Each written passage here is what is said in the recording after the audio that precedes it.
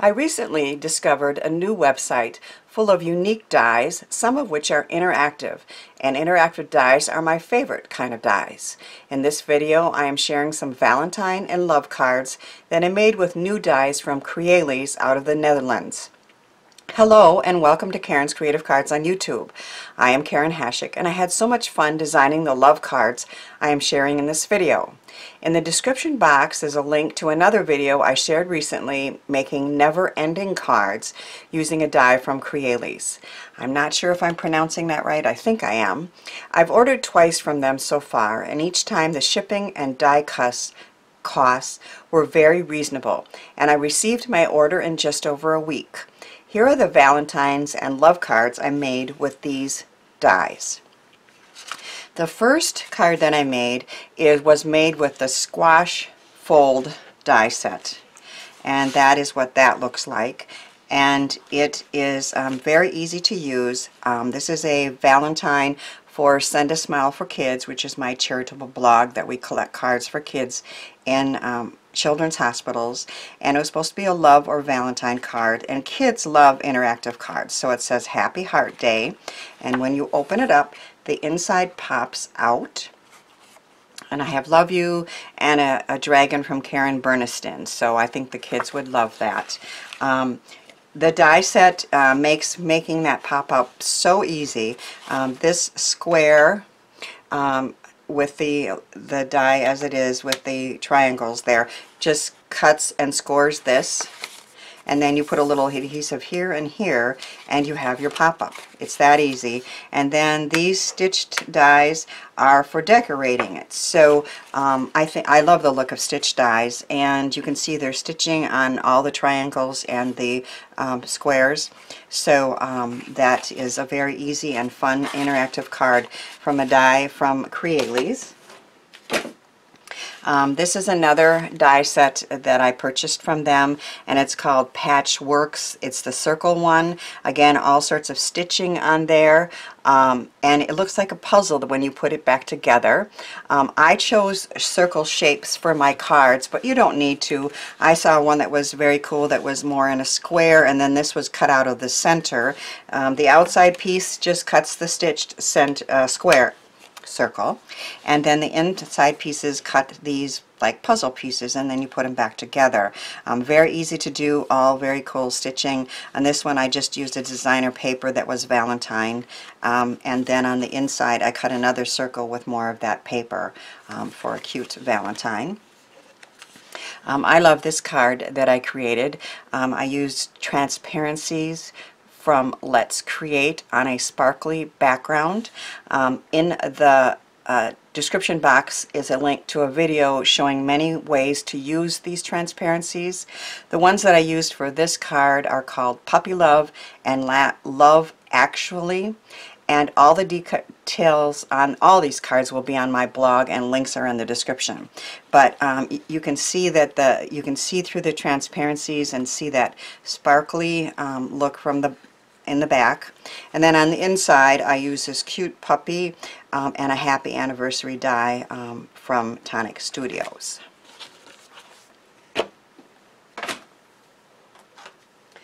This is the card that I'm going to show you how to make in this video.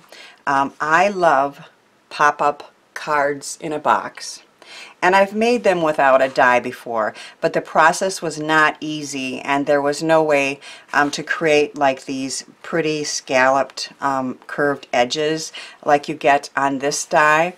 Now I've seen dies on the market that make a smaller card in the box.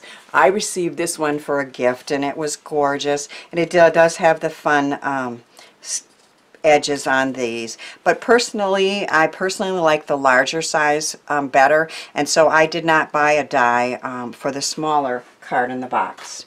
But when I saw this size on the Crealies website, I was like, I have to get that. So these are the products that I used to make this card. This is the Crealies card in a box die set. So you get the main piece, and then you get the rounded die to decorate the sides, and then you get the rectangle die to cut these pieces with, and I'll show you all that.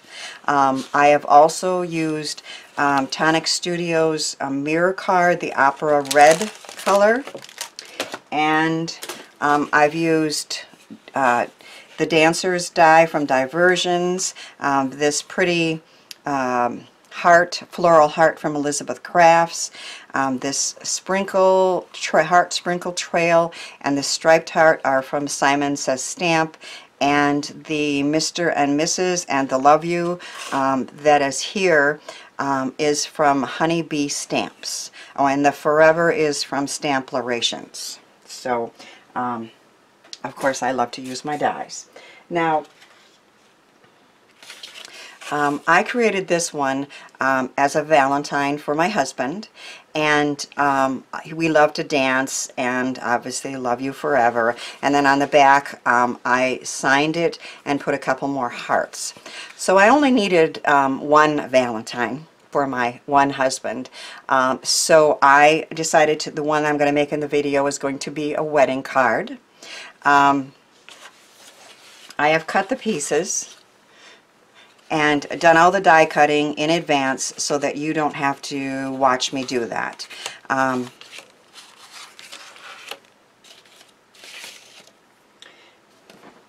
As I showed you on the die, you get this main piece, and you're going to cut that out 4 times. I chose a thicker cardstock, 110-pound pink for my card. I'm sure another cardstock weight would be fine, but I decided to make it nice and sturdy. In the video, she shows cutting out 6 actually. So you cut out 4 for the sides, and then she cut out 2 more complete ones of those, and then she took that top part and folded it down and taped it down. But I found that when I did it that way, especially with the thicker cardstock, I could not fold it to mail. So the point of this card in a box is that you need to fold it flat and then mail it or give it in an envelope. So I chose to cut this part off of these 2 pieces, which is going to be for the flaps on the inside, and not fold them down, just cut it off, and I'll show you how I put that together in a minute. You're going to cut 4 of the rectangular pieces to decorate the sides of the box. So I have the hearts, and then I have a white one on the back to sign the card. So that's the back, and then these are the sides. Now each one of those has 2 flaps on them, and again, there's a video online that she shows how to do this. She folds that down and attaches it. So I've done that on 3 of these to save a little time. But you use good solid, or good strong score tape, and you fold that side down. So now you have these 4 that are going to fit together. I have put 1/4 inch score tape on these sides, and I decided not to tear it, but to cut it at an angle so that we have good putting these boxes together. So I am going to do that now, and I'll just show you how I line them up. And of course, you don't want to just put it down. You want to make sure it's lined up before you push it down. Otherwise, that score tape will will attach before you're ready.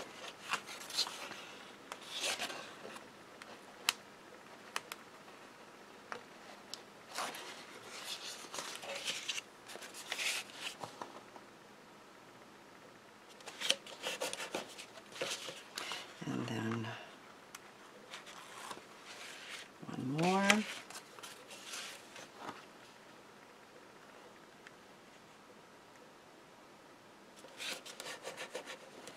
And then you're going to take the 4th one and finish putting the box together. And I like to just lay it flat and then put those together. So our box is created. The back is here, of course. So now we're going to fold the front and the two sides down, and the back part stays up. So you have three pretty scalloped sides and the back.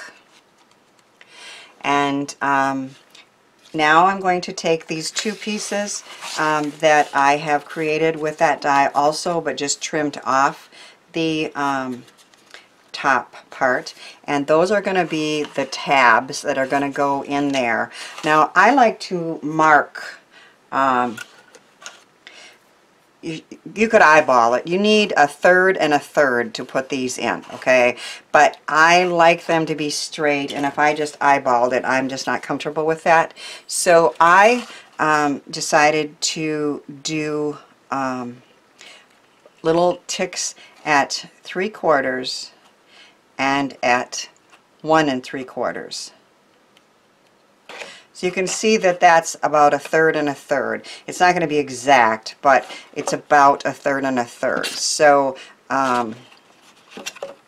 it's hard to do from this side, but I'm going to do 3/4 and then 1 3/4 and then mark it. And then what I like to do, and it isn't easy, I mean this might be the hardest part of making this card, I take the tape off of one side, not both. If you take the tape, the cover of the tape off both sides, and you start to attach it, it's probably going to attach the other side where you don't want it. So line it up with that tick mark and just press it down, and then remove the cover from the other side, and then line that one up and get in there with your fingers and press that down.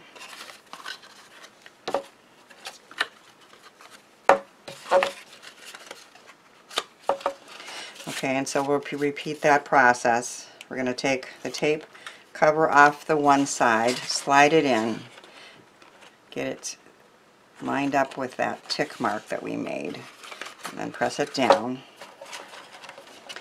Remove the tape cover on the other side. And line it up and press it down.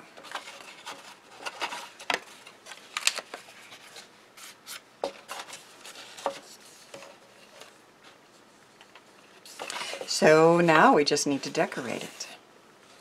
I have die cut the three pieces here out of that pretty Tonic mirror card. And on this one I'm saying Mr. and Mrs. Instead of love you, as this is for a wedding card.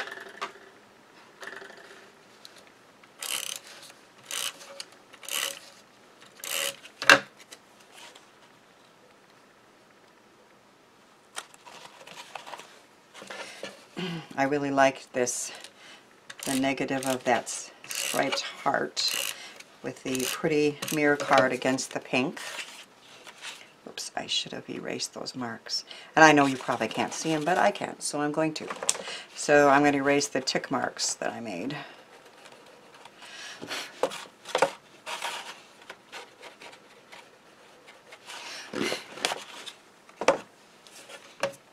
And here's another pretty heart trail using a die.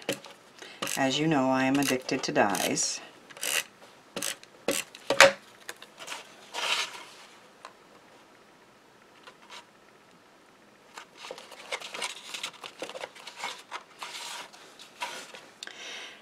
And then I've chosen this very pretty floral heart from Elizabeth Crafts to put on the back of this card in a box.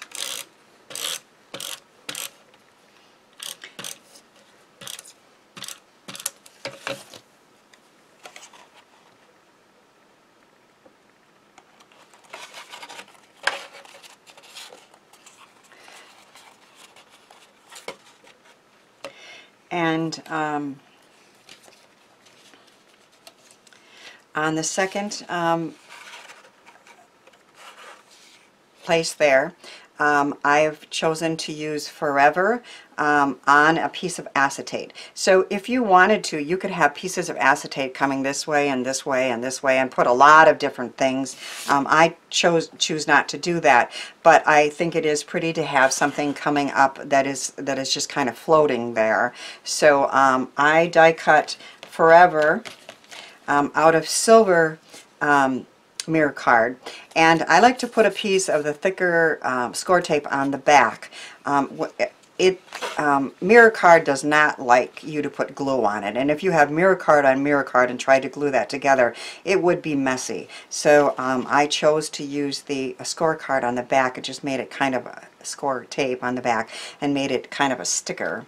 So the Forever is ready to go, and then I just put a piece of score tape on the acetate piece that I cut, and I'm going to stick that in here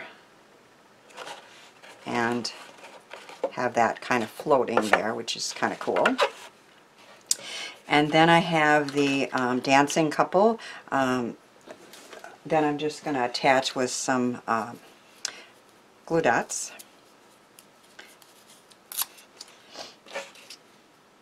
on their bottom parts.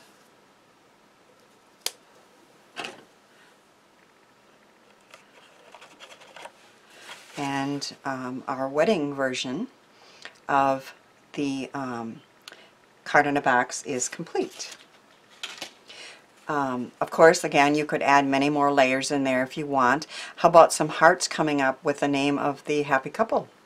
The card in a box die from Crealies made making this card so simple, and I know whoever I give it to is going to love it. If you visit their website and order any of their dies after watching this video, please mention it in the comments when you order that you are there because of my video. Thanks for watching, subscribing, sharing, and thanks too for helping me share the joy of creativity.